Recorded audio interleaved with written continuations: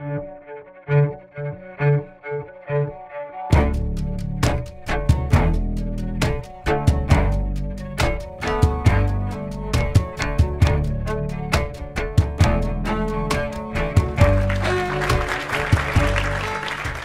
I'll be talking about the science of games and floating. And I'll leave it at that. Monopoly, Minecraft, Dungeons and Dragons, Go, poker, Legend of Zelda, Cards Against Humanity, Operation, Twister, even tag. How can all of these wildly varying activities belong to the same broad category? Games provide us with a seemingly inexhaustible amount of entertainment, but have you ever stopped to think about what a game actually is? What is a game? Sports, board games, tabletop RPG, video games, LARPing, all of these belong in the same category. What could they possibly have in common? I've been thinking about this a lot over the past 9 months or so. About 9 months ago, I got introduced to a man named C.T. Nguyen, not personally. I would love to meet him someday, though. C.T. Nguyen is a philosopher of games. And yes, that is a real thing. Nguyen describes games as art forms of agency. What does this mean exactly? Games shape our choices. They shape the things that we can do within a specific environment. If we're playing chess, it's the board we're playing on, the pieces we have, and the rules of the game. If we're playing a video game, it's the environment that we find ourselves in, the character that we're playing, the objectives we have to achieve. It shapes our agency. It shapes our choices so that we can accomplish something. Sometimes that's an outcome. With something like the lottery, you're pretty much playing to win. There's not really much of a game involved. You're just trying to get to a specific outcome. But it can also engineer an experience. Twister's a really interesting example of this, right? You're not really playing Twister to win. Or I guess some people could play Twister to win. But the game is about putting your hands on different colors so that you're creating this strange experience where you're intertangled with your friends and you all collapse on each other. The point is the experience. You are trying to win while you play the game, but it's about crafting an experience. And then some games we're doing both. For many sports, the objective is to win, and you're trying to fight against someone else, but you're also trying to get exercise. You're also trying to have an experience, do something fun. Games allow us to facilitate these varied objectives by shaping choice itself. Okay, now wait a minute. I bet you're all wondering, Flux has been talking about flotation and the immune system for the past 5 years. Why is he here talking to us about games, about how to play games and how games are structured? Well, to figure that out, we're going to have a little bit of what they call on TikTok story time. I'm going to tell you a little bit about where I've been for the past year, because it's taken me to some really interesting directions. So last year, right before the last Float conference, I finally finished my PhD. Woo, yes. I officially became Dr. Flux, and it was over. I had done my 5 years of my research. I did my year-long clinical internship in Tulsa, Oklahoma, and I was finished. And I had these kind of paths before me that were kind of low-hanging fruit. I could become an academic, I could become a researcher, I could continue along the academic system, or I could go along the path of a clinical career. I could become a therapist, or I could do some combination of the two. And as I really started to think about it, neither of these options appealed to me. I really like doing research, and I love answering those tough questions, but the academic system was not really a place where I wanted to stick around. being a clinician was incredibly meaningful. Being able to help people was something that over the 5 years that I acted as a therapist was it helped me to grow, it helped me to learn, but I also realized that it took a lot out of me. And for my own mental health, my own personal well-being, I realized that doing that for a living would not really be something that was sustainable for me. And so I really started to think about what I wanted to do next. And I explored a lot of different career options. But the thing that I think perhaps is obvious to anyone who knows me that I've always been super passionate about is communication. I want to create things. I want to communicate. I want to talk about things. I want to write things that help people, that help improve the world, that make a difference. And so I started thinking about what could I talk about? What could I do that I'm pretty good at that would have broad appeal, that would work? And one of the things that came up very early on in my thoughts about different topics and things that I could communicate about was psychedelics. So psychedelics, for me, I have a history with them. My graduate school career was in novel therapeutics. I worked in a variety of different novel therapies, including a collaboration with MAPS, the Multidisciplinary Association for Psychedelic Studies. I've been in this world for a while. In addition, I worked as a consultant for the company Cybin, which is a psychedelics company. I worked with them for about 1.5 years. I also have an extensive understanding and presentation history with neuropharmacology, talking about how different drugs affect the brain. I've had several talks on this topic in particular. And over the time that I've been around psychedelics and worked in this field, I've really come to believe that they have a role and can play a role in our general wellness. But the thing is that I realized that while I have an extensive scientific understanding and knowledge about psychedelics, I didn't really have a connection to the communities on the ground right now that are working to proliferate, popularize, legislate, legalize across this country. And I knew that if I was going to decide to dive into this world to start making content, I was really going to have to get to know those communities. I was going to have to understand where they were coming from. And I was going to have to understand what they needed. Because I don't want to just make content without it being relevant. I want to do things that people are going to use. So I traveled over the past year, and I made friends, and I joined online communities. I went to Los Angeles and met psychedelics practitioners there and talked to people in the community. I went to the Bay Area up in San Francisco, met some amazing ketamine-assisted psychotherapists, got involved with those communities. I went to New York City. I reconnected with one of my old Cybin colleagues who has innovated a protocol for psychedelic-assisted therapy. I went to the DC area and to Baltimore, and I got to know some of the communities there that have been on the ground, that have been working on this. And I heard so many incredible stories of transformation, so many amazing pieces of information and anecdotes about the transformational process that accompanies psychedelics, psychedelic-assisted therapy, and that world. And I got exposed to the dark side, to the underground of psychedelics. And that I wasn't really prepared for. I got exposed to ethical abuse. A lot of people having really negative experiences, bad trips, and quite a bit of severe negative mental health impacts. Now, this is not the whole story. And I don't want to say this as if I'm saying that psychedelics are not helpful or we shouldn't be pursuing this. I'm saying it because I wasn't really prepared for seeing the downsides and seeing the potential pitfalls that we're going to have to figure out a way around to be able to move forward. And so I became very connected to ethics.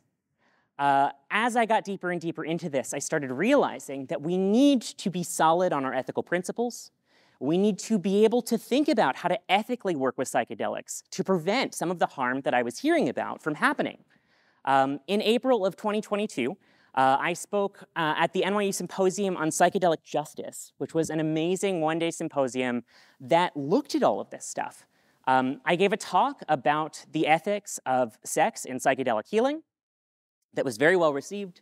There were many other talks about bringing in more indigenous voices, about paying attention to the way that we structure psychedelic therapy, about behaving in ways that are as ethical as possible. And through that, I also got connected with people at the state of Colorado. So some of you may be aware that last year, the state of Colorado passed the Natural Medicine Health Act of 2022, which is a framework that allows for the legalization of psilocybin therapy, specifically for treatment-resistant depression and PTSD, and it also creates a decriminalization framework more broadly. And I started working, I started talking to and attending and having conversations with the people who are on the task force and who've created many of the subcommittees that are exploring how to do this in a way that benefits the state of Colorado and that is able to provide the most assistance and help while also minimizing the potential harm that could be coming from this implementation. And a major theme started to come up around this work, and it's a theme that I really started to connect with personally, and that is harm reduction.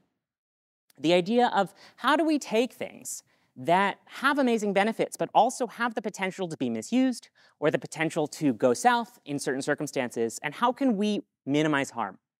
How can we come up with frameworks that allow us to take potentially volatile, but therapies that have such high potential for positive influences and outcomes, and create a system around them that allows us to reduce harm? So I had discussions with the Colorado task forces. And then in parallel to that, I also started working on the ground in harm reduction. There is an after-hours underground club called Void in Philadelphia that brought me on as their harm reduction specialist. 2 to 4 times a month on a Saturday, I stay up really late.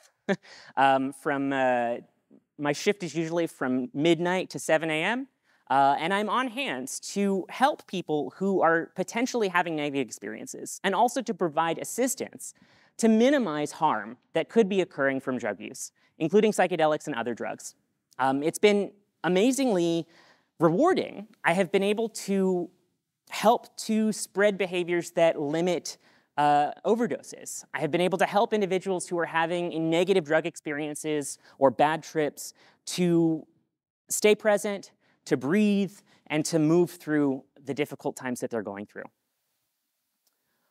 All of this really made me think about how can I contribute in a way that creates a harm reduction system that can assist as psychedelics become popularized across our country. This is a map of active legislature and where laws have been passed. And as we can see, there are many states that either have things in process or considering laws to legalize, decriminalize different aspects of psychedelics and psychedelic therapy. And I want to make sure that we have a system to work in tandem with that that helps to limit any potential harm that might come from this. So I thought about a lot of the negative experiences that I've heard and that I've experienced, firsthand or secondhand, in these communities. A lot of times, difficulties with psychedelics come when people don't pay attention to their mindset, when people don't think about where their mind is when they use a psychedelic substance. And psychedelics are incredibly dependent on your mindset. They start with where you start. And so if you start in a negative place, it's very possible that you might have a negative experience. The other is setting.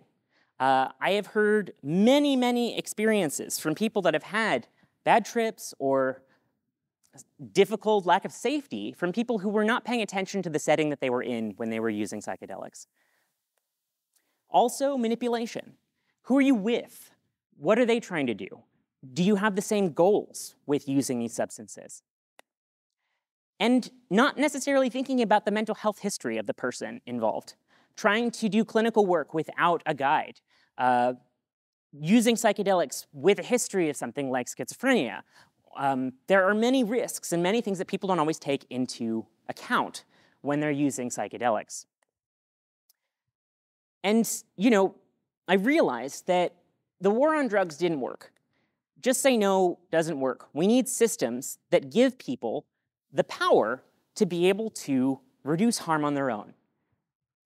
The genie's not going back in the bottle. We're not turning back time in terms of psychedelics. They're getting proliferated. They're going out into this country. We need a method that helps to reduce harm and also helps to facilitate positive experiences.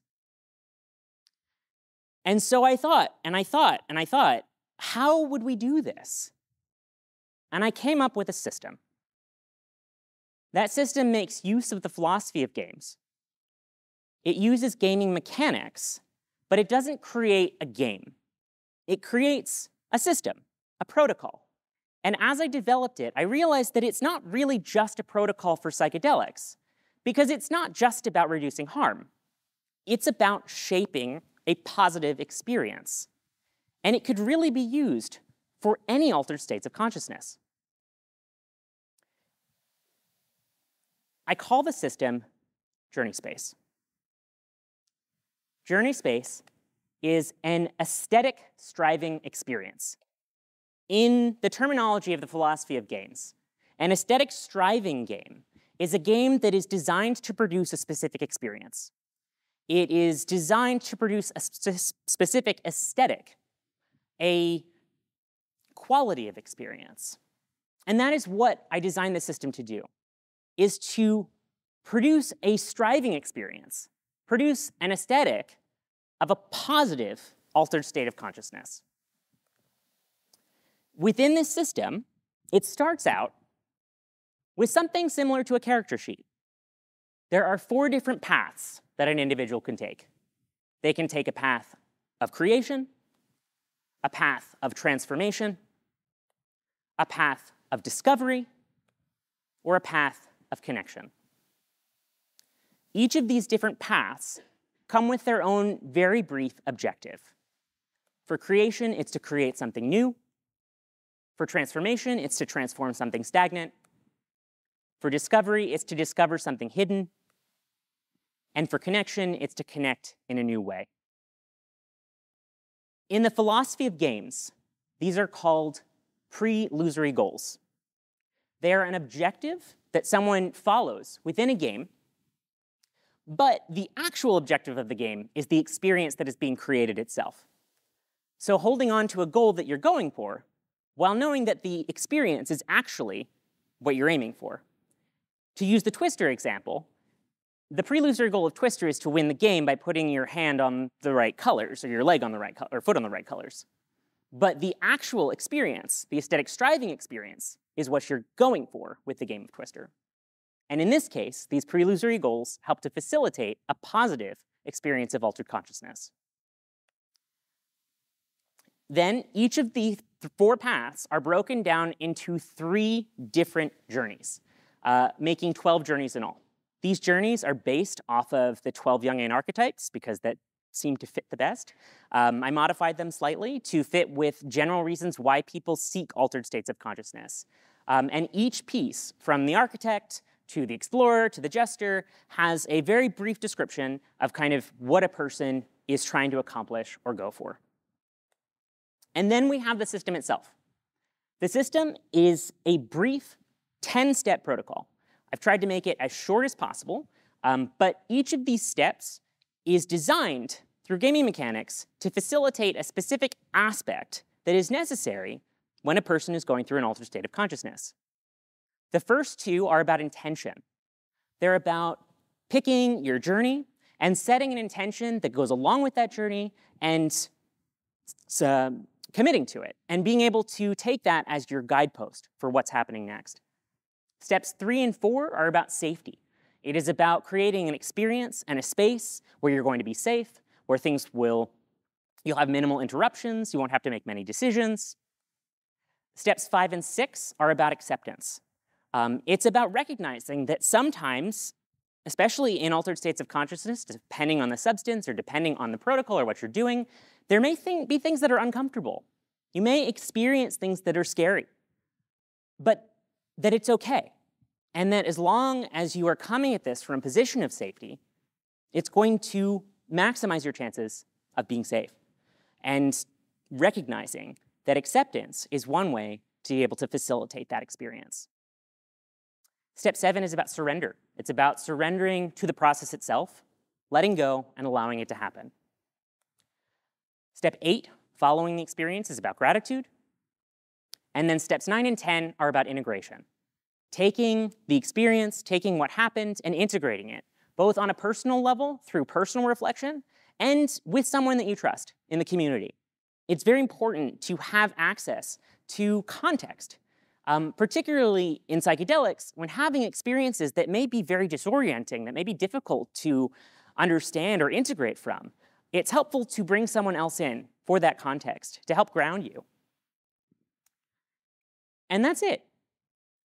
10 steps that facilitate these 6 things through gaming mechanics. And I have copies that I'd love to share and get feedback on. This is the beta version. I have just developed this. It has not been extensively tested. My goal with this is to facilitate positive experiences while reducing harm. And I want to know if it actually works. I also think that it is interesting because it can be applied to floating. Floating is not an experience like psychedelics, usually. Sometimes I've had some floats like that. But in generally, it is an experience in which you go into a state, and that state then brings you into a state of mind that is different than what most people are used to. And we can think about it as a journey. And for some people, particularly people that might be overly anxious, individuals who are kind of unsure about what they're doing, or maybe even people who are experienced but are looking for a deeper path, a way to structure what they're going through. This could potentially provide them with a journey framework, a way to turn a floating experience into a catalyst for change, a catalyst for experiencing something meaningful to the individual. So that is where I'm at with this. I'm really excited about it. I've been working on it for the past 6 months, and I would really love to get other people's takes on it. Is this something you think would work in floating? Is this something you don't think would work in floating? Which is fine. You could tell me that. I can take it. I am looking for ways to use this to help facilitate altered states of consciousness, whether that is in a drum circle, holotropic breath work, using a substance, floating, or anything else. And I want to see if it works. And so this is me bringing it out there and inviting you to take a look at it, see if it's something that you think could be applied, and give me feedback, because I'm really interested. If you'd like to reach me directly, if you don't get a chance to talk to me today, my email address is fluxphd@gmail.com, and I would love to have conversations about this for the rest of the conference. So find me, and we can chat. But anyway, thank you for listening, and I'll see y'all later.